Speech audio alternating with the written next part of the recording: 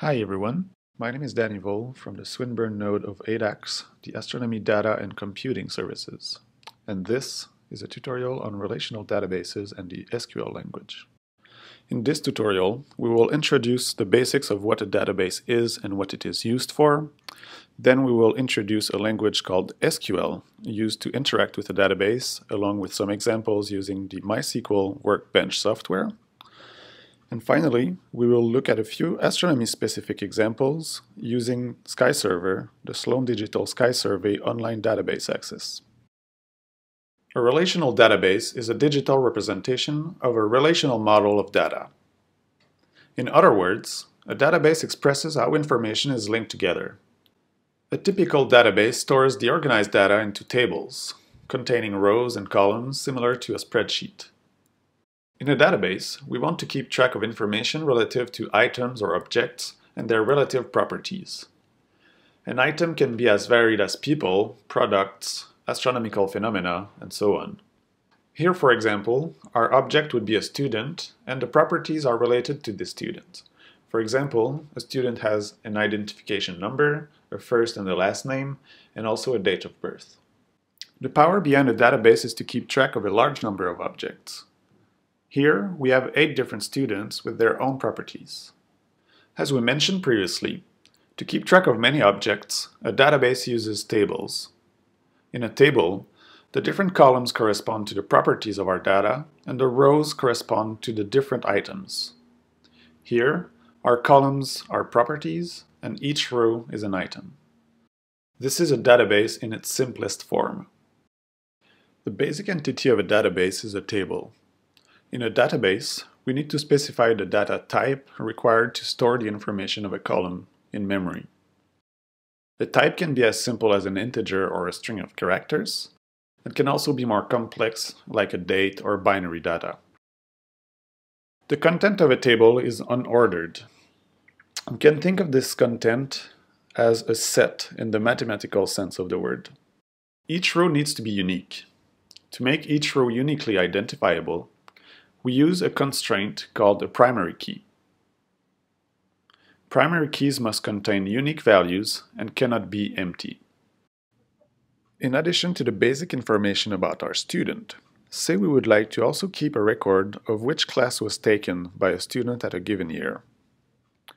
We could simply add a new column for each year and write down the class taken during that year. Unfortunately, this introduces a lot of redundancy in our table, where a new column will need to be added every year. Instead of putting everything in a single table, we want to split the information into different entities and then create relations between them.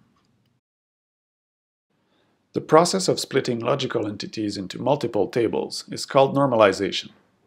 On the left, we have the students table that includes all the basic information about our students. On the right, the new classes table contains all the information about which class was taken by which student at a given academic year. The cardinality of a relationship type will constrain the number of occurrences that an item can appear in a table. Common cardinalities include one-to-one, one-to-many, and many-to-many. Let's look into a few examples. First up, the one-to-one relation. Here, we have 2 tables. On the left, we have our regular students table, and on the right, we have a student program table, indicating us which program a student is following. In this case, a student is tied to a specific program and cannot take 2, hence a one-to-one relation. Next up, the one-to-many relation.